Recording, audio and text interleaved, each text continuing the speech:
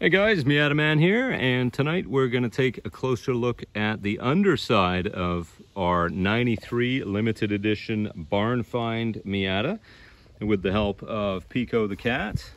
And what we want to try and find out tonight is how rusty it is underneath, if there's anything that's going to be a deal breaker as far as potentially saving this car and getting it back on the road, and just have a good look around and explain a few things to you. So what I'm going to do is I'm going to do a quick walk around. We've got that big dent there, of course, to contend with. We've got bent license plate bracket, which is no biggie. We can remove it. There's two 10mm nuts that hold the thing onto those mounts there where the bolt is hanging down.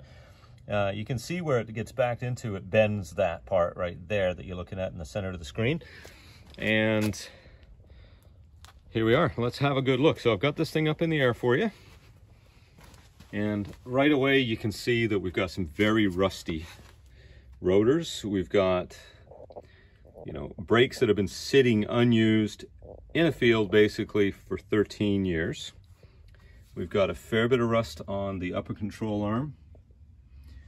Our Bilstein suspension is actually not that bad. It still looks pretty good. The springs are 1-inch drop lowering springs from the factory on this car, and they're not too rusty actually. Just a tiny bit there where the car was, where that kind of sits on it when the weight of the car is there, and got some subframe corrosion which doesn't look serious. We've got some bushings on the sway bar link, so new sway bar links would be a good idea on this car.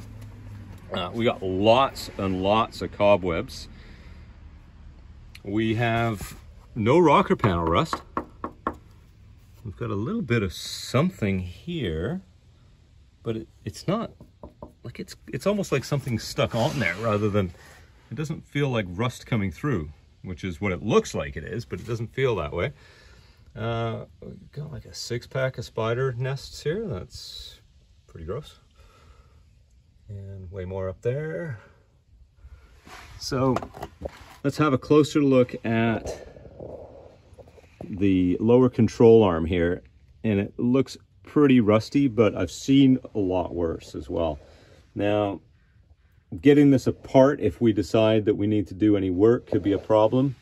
Underneath here, you're looking at the bottom of the strut where it mounts onto the control arm. That there is the bolt that goes through the bottom of the strut. Moving on to here, we've got the lower control arm bolt. That's a big one, big long one, and it's very difficult to get out on a car that has rust issues.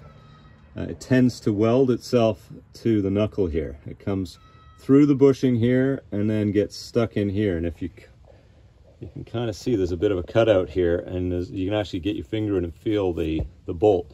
So if you're planning to take your Miata apart, you want to definitely pump some penetrating oil in there first to improve the chances of you being able to get that bolt to turn and come out. So that's the other end right there.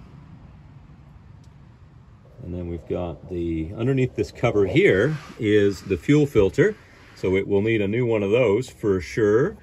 That is one of your chassis grounds. That is right onto the power plant frame, and the power plant frame is that aluminum girder that runs the length of the car all the way to the transmission, and that's what connects the transmission to the differential.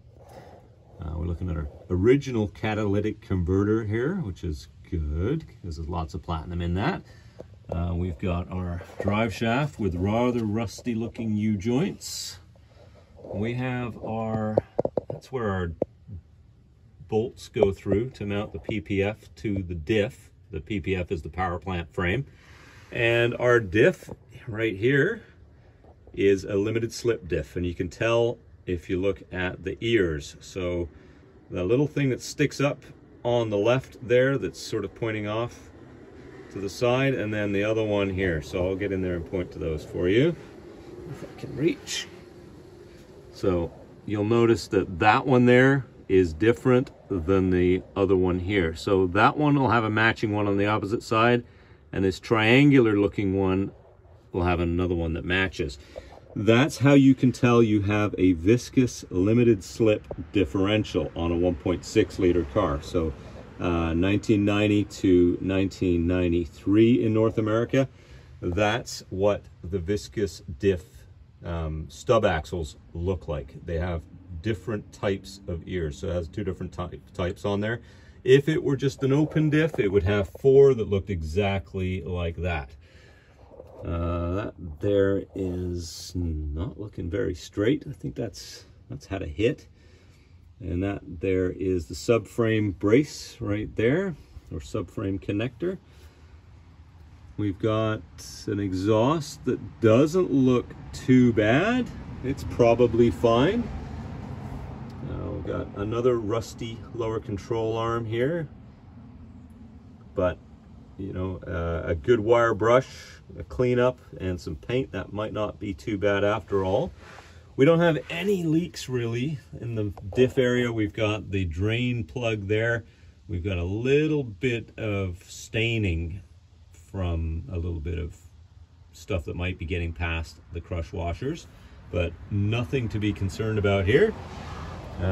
Frame rails on that side. I've got a little bit of cave in. You can see where it's run over some speed bumps a little too quick, so it's bashed them in a little, but nothing too serious. This side we've got a similar amount of frame rail damage and cave in, and you'll notice that where I've jacked it up right here, it's at the end of the frame rail where it's reinforced, so I'm able to jack it up there without doing any damage. If I was to jack it up right there, I'd be caving that in even more. But it's actually, there's a seam that you can see in the center of the screen here.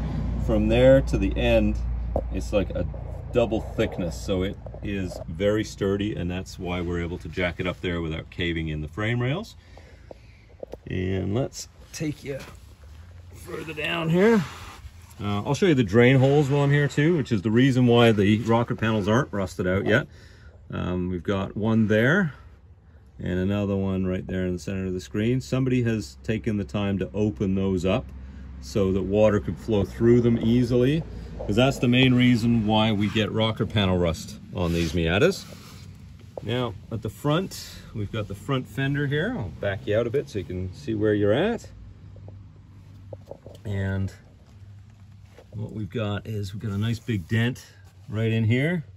So that would be probably something that would want to be replaced at some point. Cat, he's patrolling while I'm doing this here. Yeah, that's been opened right up, which is great.